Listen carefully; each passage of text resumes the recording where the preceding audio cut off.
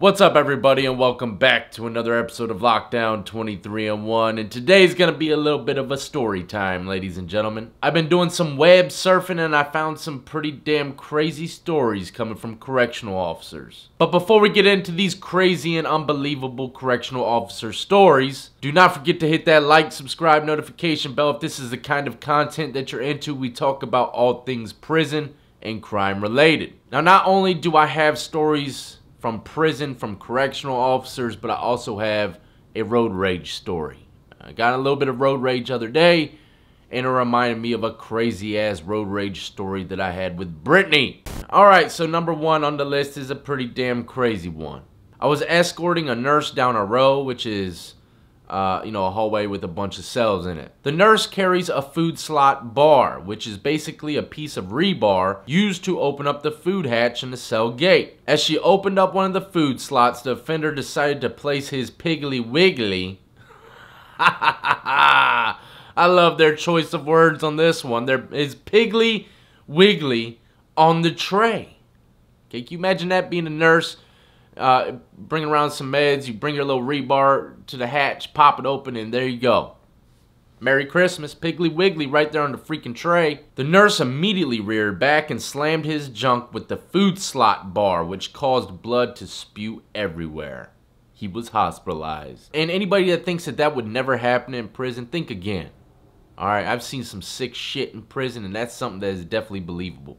Next, ladies and gentlemen, we're going to the women's prison. Jolly Ranchers, the name of this one. One time during cell search, I found something made out of Jolly Ranchers and I couldn't believe my eyes. These women melted, crafted, and molded a Jolly Rancher shaft, then wrapped it in saran wrap from the kitchen crew and would pass it around with other female inmates. That is crazy, man. Them damn girls are very inventive, ain't they? Next on the list is not from a correctional officer, but a roommate of a correctional officer. Said, one of my old roommates worked in a county jail.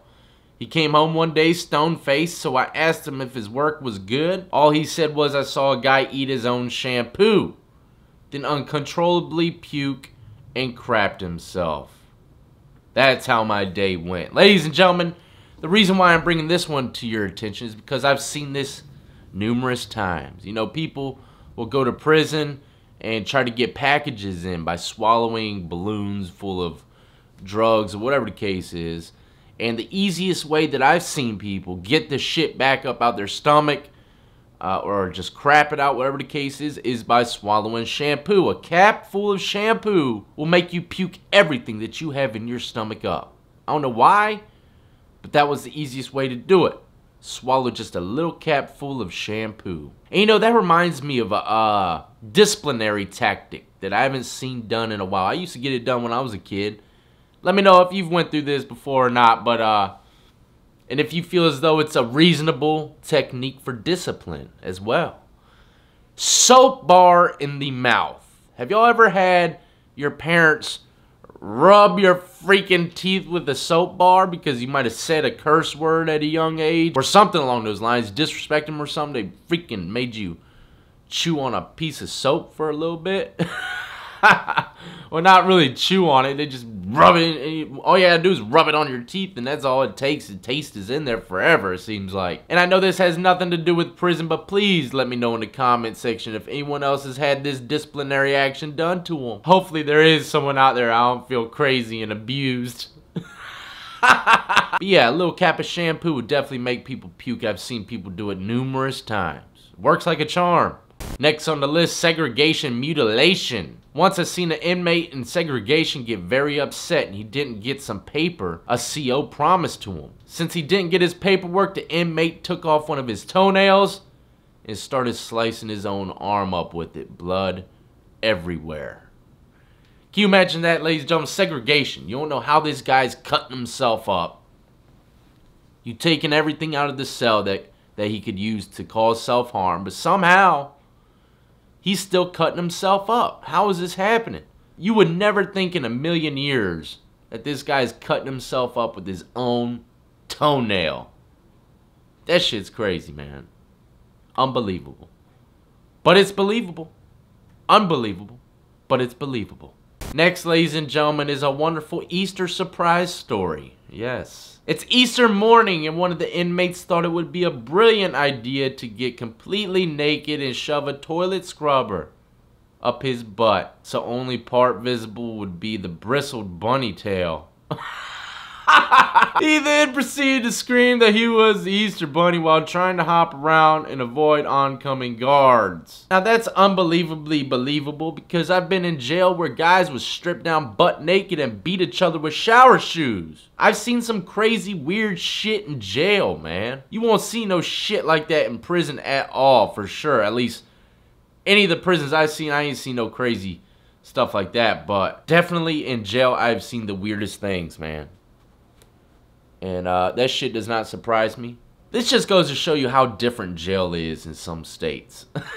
Alright, because this shit's crazy. I know in a lot of states, probably like definitely in California, you would never see shit like this. But, I mean, we used to have people eat Chico sticks after someone done ran laps around the jail block, a little tiny jail block, probably 30 laps, with the Chico stick in between his butt cheeks.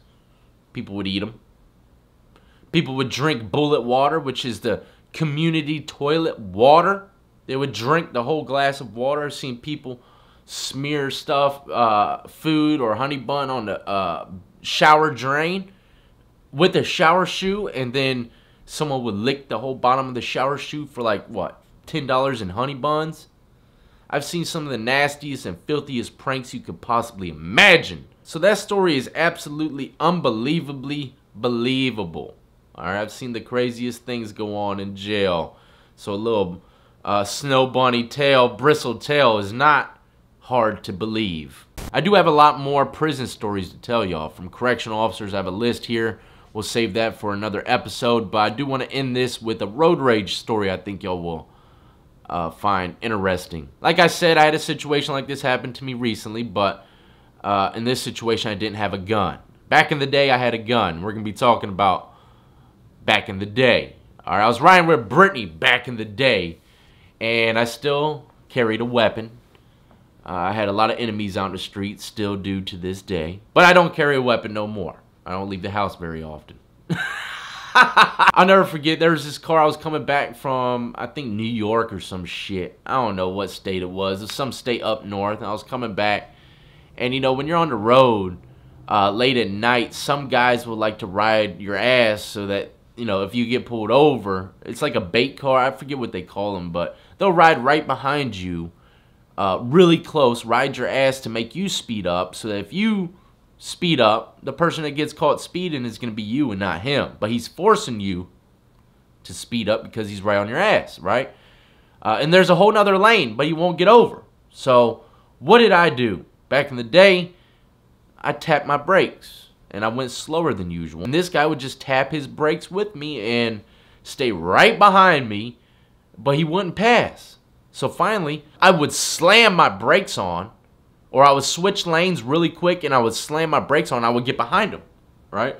I would get behind him and I would turn on my high beams, and then I would chase him for a little bit and I wouldn't move lanes. And then he would do it and he would get behind me, and we were just battling back and forth on who's going to get behind the person and high beam them the longest. That's what it turned into, a high beam contest. So finally, I get behind him.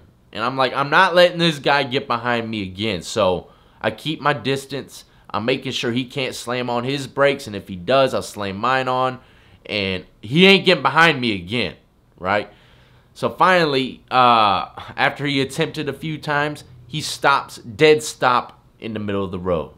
Dead stop. I mean, this is on the interstate coming back from up north. I think we're in Maryland, so there's no lights on. I mean, it's pitch black, all right? And he's at a dead stop.